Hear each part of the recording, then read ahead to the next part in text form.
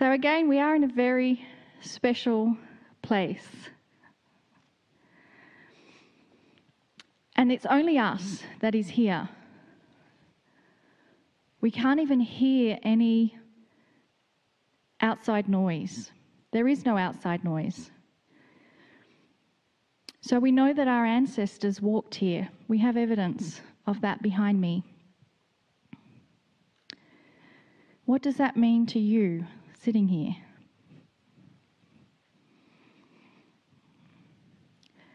I think our ancestors have got a lot of information for us. And we only have to listen. And the way we listen is to be in the stillness. Because we listen and we hear, it comes to us in whispers. It never yells to us. It never shouts to us. It's only ever a slight whisper and a feeling and sense.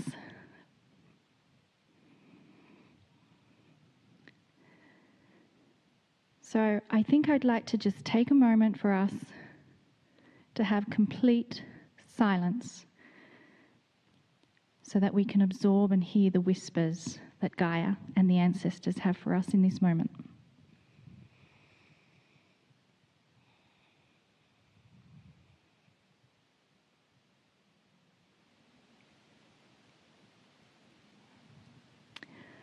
Long before we got here on the earth, Gaia was here waiting for us. Gaia knows you. She knows the moment you came onto the planet. She knows the moment you took your first breath. She knows your name. She knows that you are here now with her. She has seen you through the ages, lifetime after lifetime. She knows exactly where you have walked, where you have been, and what you have done. She has been your partner in all of it. In some of our lifetimes, we remembered our partner. And in some of those lifetimes, we didn't. And now the invitation is to rekindle that partnership, to carry you forward in your lifetimes to come.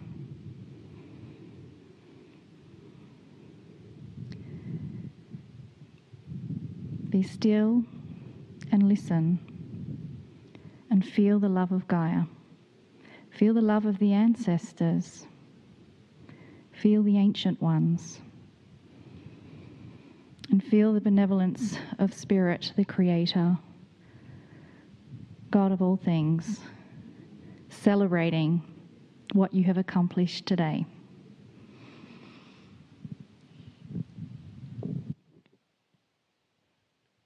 Greeting, dear ones. I am Kryon of Magnetic Service. We sit in the stillness of the sun, still in that which you call Monument Valley, in perhaps a mysterious place. Behind me and around me are rock formations, an alcove, really, formerly occupied by the ancient ones, the Anasazi. I want to talk about energy. And in that, I must review. For the whole pinnacle of the message is what the ancients said and gave to you long before the Western predictions happened. If you want to look at the precession of the equinoxes, the 2012 experience, the wobble of the planet, all of this was seen and predicted by the ancients. This was from the stars. A prediction that didn't really surface to the Western world until recently.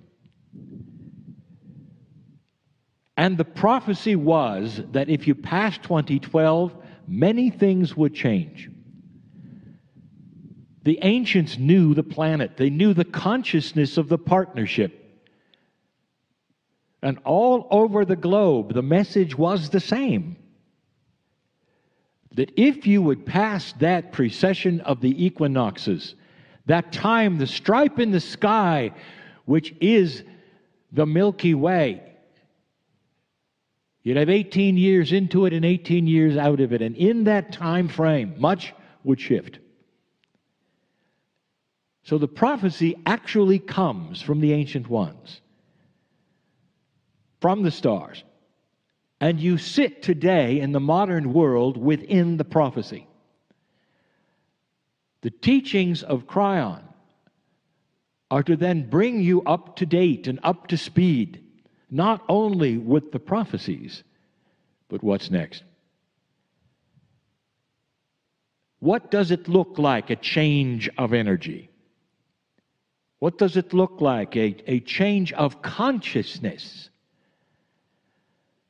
Now, we have taught for a very long time that human consciousness is allied to nature. We brought you science long ago.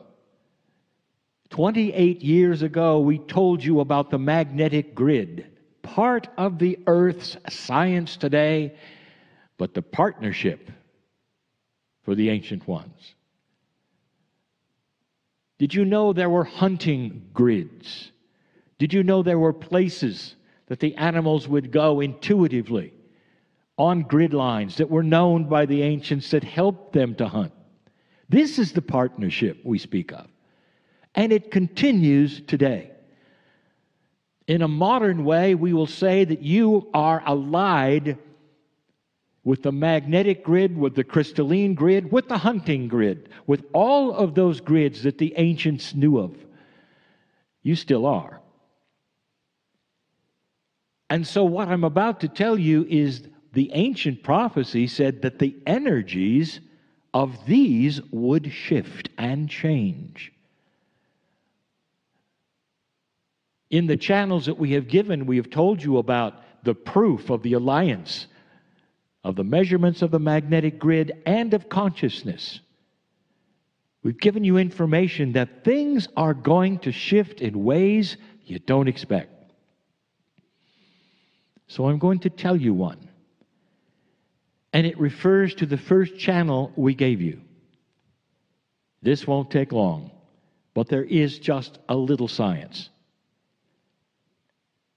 I want to talk about polarity and how polarity is beginning to shift even beyond what you thought it could.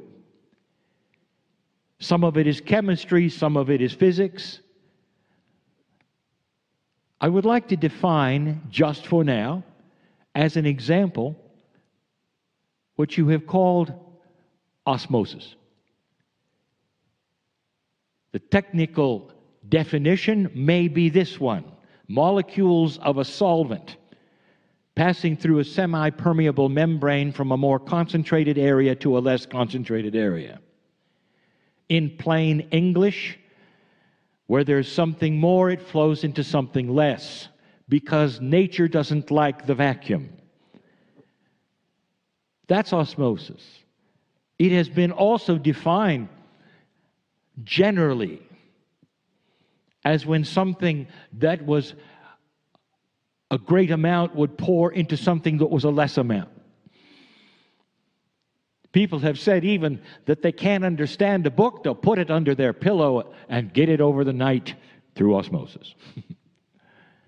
So it has many meanings, but that is a polarity, isn't it? It's one that balances.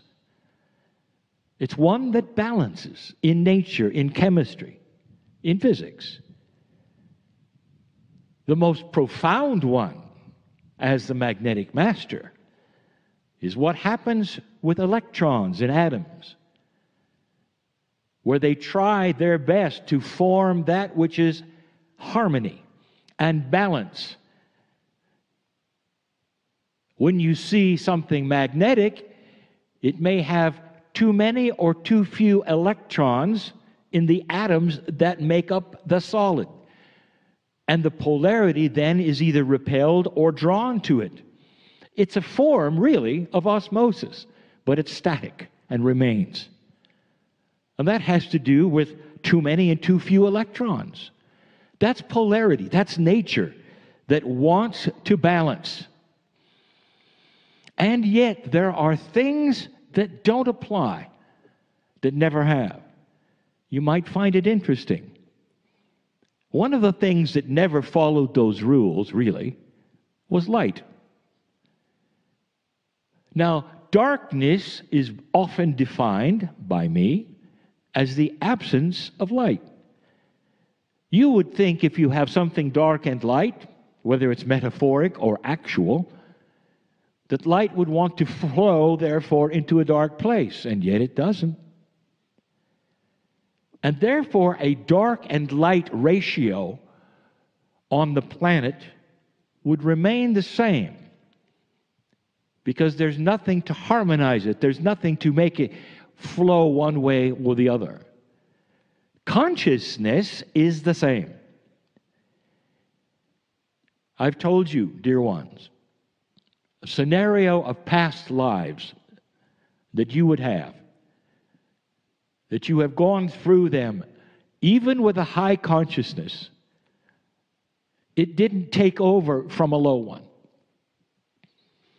There was no real polarity. If there had been, this land would never have fallen to the invaders. For the ancients had a very high consciousness. They were allied with the planet. The invaders were not. So you might say that darkness invaded this place. And when I started the channels, I said, and due to that, the crystalline remembering grid right here was sad. That there was sadness in the valley. And that the ancients who still remain and their spirits still remain cry the tears of the rain for the sadness that is still here. And now I want to give you the good news. If I can do this in a non-scientific way, in a way that all of you can understand, I ask you to celebrate the land, to rewrite the sadness. And you agreed. How can fewer than 50 people make that kind of an impact that has been here for hundreds of years?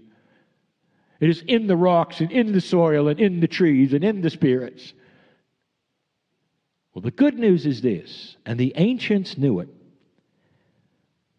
that if you passed the marker of 2012, it's in the stars. If you passed the marker, you'd still be human, but you'd start rewriting how the polarity of energy on the planet works. It would start to become more harmonious. And that light would suddenly start to be like osmosis. It indeed would try its best to flow into areas that were less light. A real change, not in physics, but in esoterics. Consciousness that was high would win out over consciousness that was low. We told you there would be a battle of light and dark on this planet, and you've already seen it.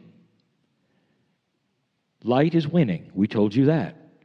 And now the reason is because the very process of what flows to what is starting to change. The crystalline grid will take a little of what you give, and because of this new phenomenon, we'll start to rewrite all that is here that is sad. When you leave this place, it stays with you. You will remember it, it will remember you, and even wherever you are on the planet in remembrance, it will continue to rewrite itself. The impact that you have today is to plant the seeds of light here, of celebration here, of happiness here, of remembrance of good things here, and that's going to spread and spread and spread like a seed that is planted of consciousness and light. Unlike before the shift, this one is almost an infection of celebration. Those who live here are ready for it. Those who live here, with all that has happened, practice it. And now you can too. And that's the harmony.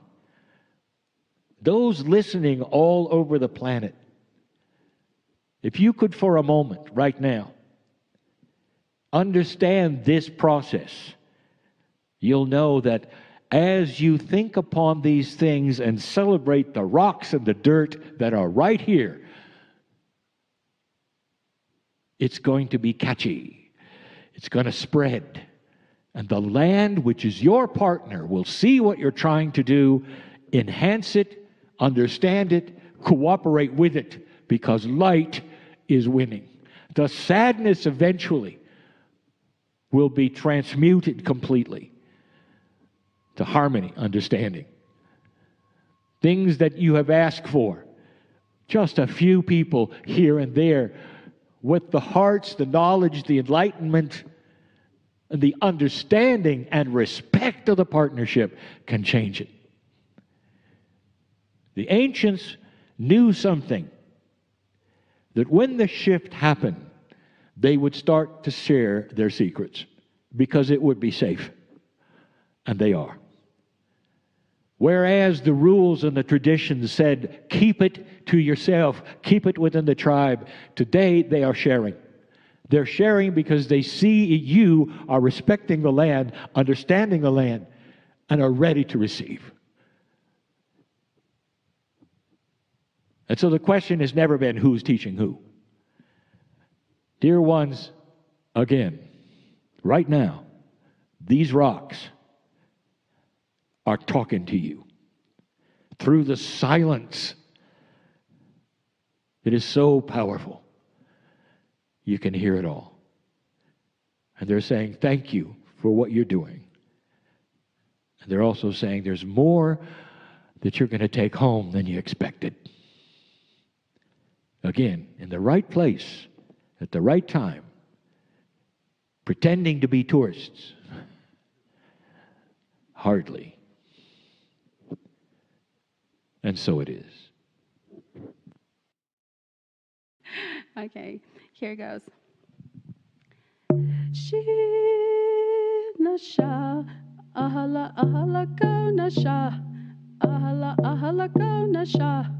She nasha bege wajola eya heynaya, ahala ahala go nasha, ahala ahala go nasha. She nasha bege wajola eya heynaya. Shitati hojona sha, shitati hojona sha. She nasha bege hojola eya heynaya. Shaneti hojona sha, shaneti hojona sha. She nasha bege hojola eya heynaya.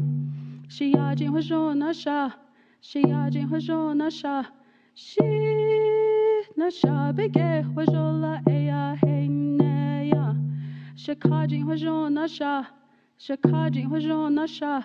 She nasha bege hojola eya heynaya. Atzroji hojona sha, atzroji hojona sha.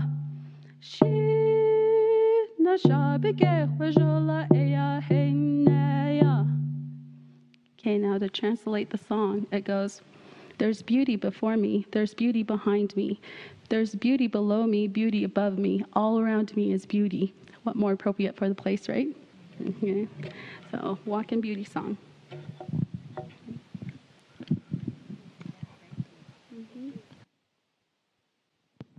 Greetings, dear ones. I'm Kryon of Magnetic Service. For those listening, we are again in the former homes of the ancients, the ancient ones, the Anasazi. You may hear the echoing of the cave before us. as those in attendance sit upon the rock. It's ancient here and it's sacred.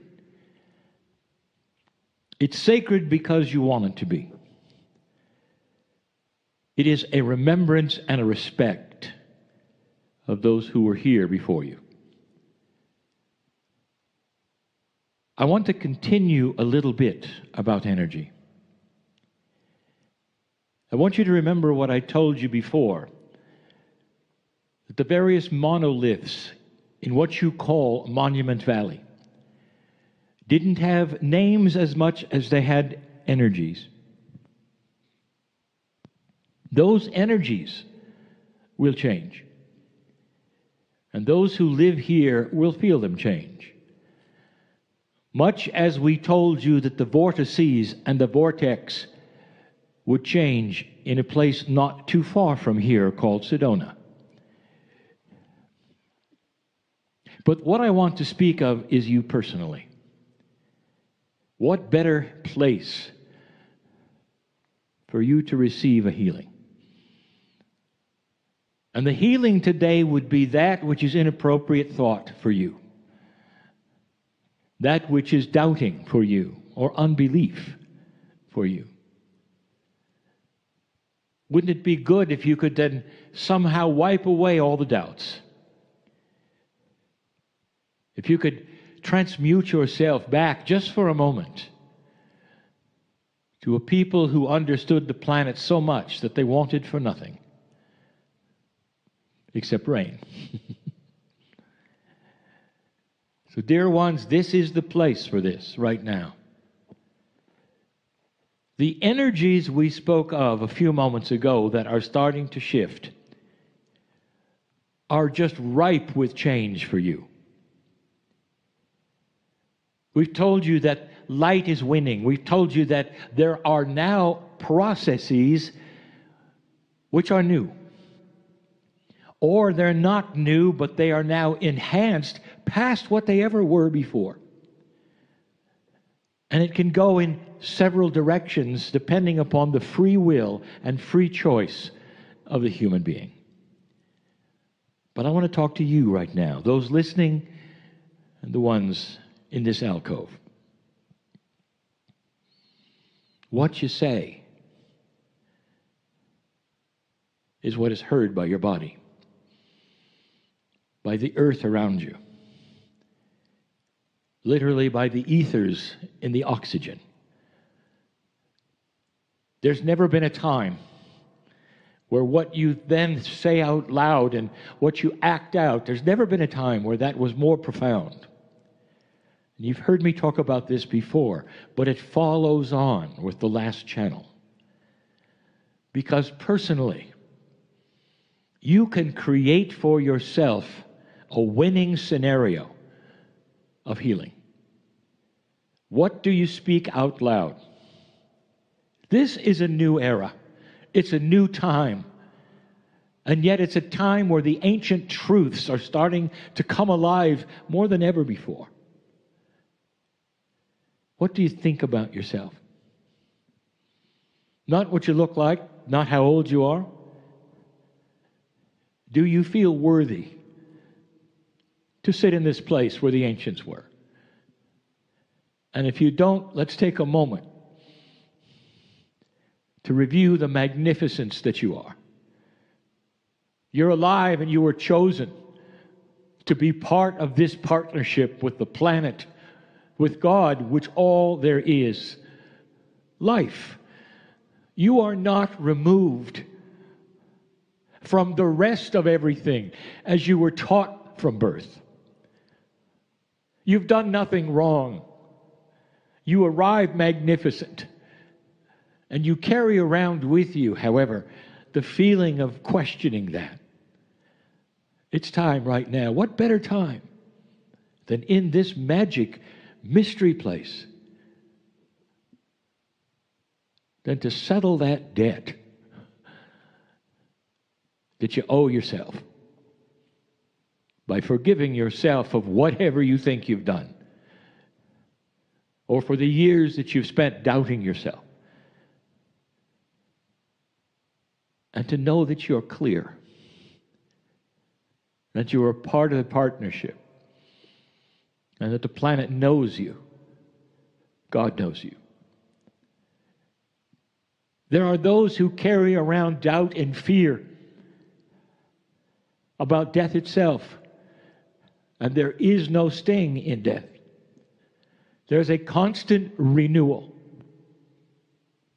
How could you doubt that? When you see in nature, when you see Gaia, renewal and renewal and renewal and renewal. To think that you're apart from that doesn't make any kind of spiritual sense. The renewal is guaranteed, and the soul is yours forever. Some of you are afraid of perhaps the health or the things you carry, or the sensitivities which might affect your health. Did you know that by speaking out loud that which you are, your body will hear it and cooperate? And if you speak out loud that you are afraid or in fear or you're not worthy, your body and all that's around you will hear that and cooperate totally. But if you say your magnificence, if you will claim that which is yours, including the health that you deserve, you will be fascinated, if not amazed, at how quickly things start to heal. Let's let this be a healing ceremony. What are your thoughts right now about who you are? Not about tomorrow, not about what you're doing right now. Who are you? And I'll tell you what Spirit says you are. You are a piece of the whole. You deserve to be here. You are known by the planet, by Spirit totally, by name. No accident, the things that have happened to you, no accident that you're here. And so that means you can stand tall and know that all things are possible. But more than ever in this new energy, dear ones, what you think is what you become. Never has there been a time where affirmations are stronger than now. Then pure intent and thought is stronger than now. What habits do you carry around that your mothers and fathers, who you love very much, have given you because they were in an old energy, where perhaps what they said and the traditions were appropriate for the time, but now suddenly you are starting to change, to fall in line with the beauty of a new planet. Traditions will be created in your generation and those to follow that are far different than the traditions of your elders. And the traditions will be so grand and great they will shake hands with the ancients. You'll have new ways of saying old things because the truth is always the truth. In a day or so, you leave. How many of you are going to remember this moment as the voice echoes in the cavern, where you have a chance right now to leave something here as you get up and leave this place? What if you leave illness here? What if you leave doubt and fear here? Some have come with issues that you've not spoken of to anybody. The rocks know what they are. I know what they are. Why don't you leave them here as well? Things are not always as they seem, dear ones, and right now, the way they are is ripe for healing, shift, change, and magnificence. That's who you are. What you do next, right now, with your intent is the key. There has never been a better time in your life than where you sit now in this sacred place, in this mystery valley, to dump all of the things that are inappropriate for you to think of or be. By yourself, in the stillness of now.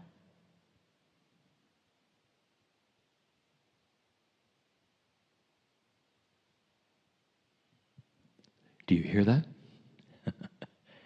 The power of nothing is supreme. It is Gaia, the beauty of the silence that is here. And so it is.